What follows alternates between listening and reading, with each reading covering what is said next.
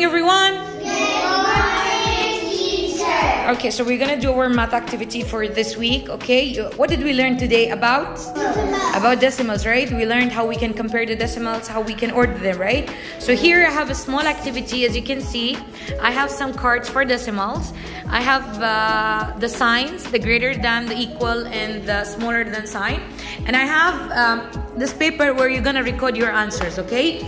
Now, this group, you're gonna give me 3 equations where you're gonna compare the decimals, okay? You're gonna give me 1 equation where you're gonna show which decimal is greater than which one.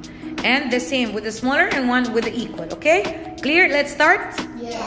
81.